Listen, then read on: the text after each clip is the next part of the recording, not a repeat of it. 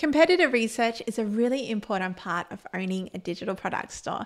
Now, you should always understand what is happening in your niche. You should understand the type of sales volume that is going on, if certain products are really hot right now, and what your market leaders are doing in terms of their product range, the amount of products that they have in their store, the way that they present things.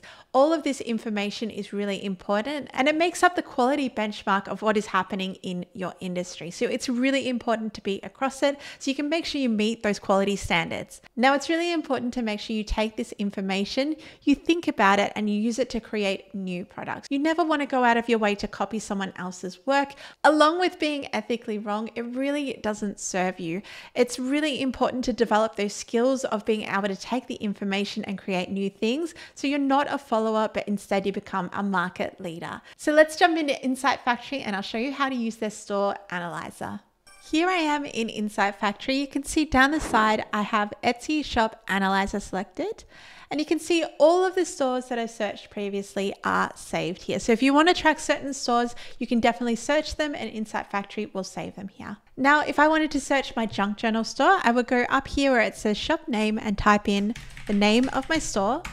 And you can see it's going to bring up quite a lot of information. So we have things like the open date, we have the number of active listings, we have the 7-day revenue, 30-day number of sales, we have the shop location. There really is everything that you need to know here. Now, if you scroll down, you'll also be able to see the listings that are currently performing really strongly in these stores, along with the tags and the price. So this can be really helpful in terms of thinking, right, how can I create a product which is my own, but along the lines of these themes or colors? Or is it the presentation which is really pushing it over the top? What do I need to improve when it comes to my listings to meet these industry benchmarks? Now, if you want to view this store on Etsy, you can also click this button here. It'll just pop up a new tab of what that store looks like.